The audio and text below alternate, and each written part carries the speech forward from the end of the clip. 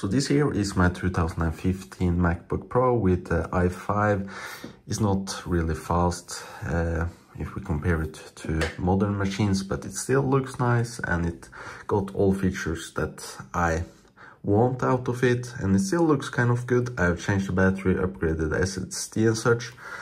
And when it comes to charging, I now only use this adapter thing here. This is a USB to Lightning adapter. I really like Lightning charging cables because I've used this laptop now for many years. Yeah, it comes up to around 10 years now, and I'm not sure how many times I have tripped into the power cable, and basically this Lightning magnetic charger have saved me without like pulling the laptop with it when I tripped the cable.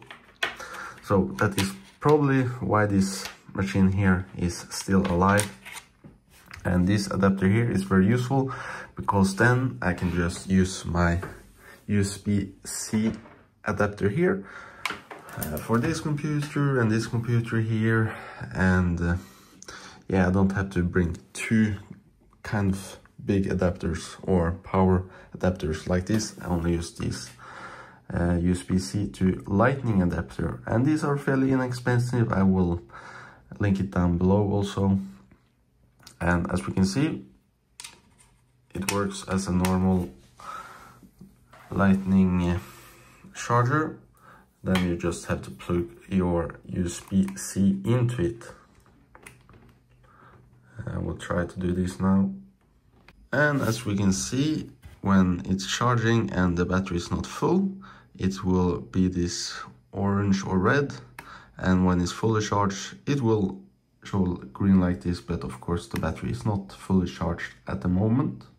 So this thing here will get kind of hot, and it seems like there's still some electricity going into this piece here while it's connected up like this. So if you just leave your adapter on a table like this, still seems to be active, that some power from the USB-C is running through this, because this here maybe is not holding the chipset on the USB-C charger that is not needs to be active.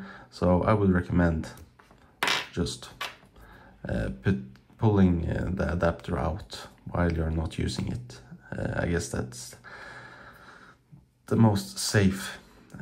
All of these adapters here are not made by the major manufacturers, so you never know when it comes to warranty and safety. But overall now this adapter here have worked for me for a long time, and overall the quality is nice, and also yeah, it saves me not having to carry two chargers. Then I can maybe have my USB-C charger in this apartment, and then I can have another brick in another apartment or place that I visit, so I don't have to carry the adapter. I just take the pieces with me.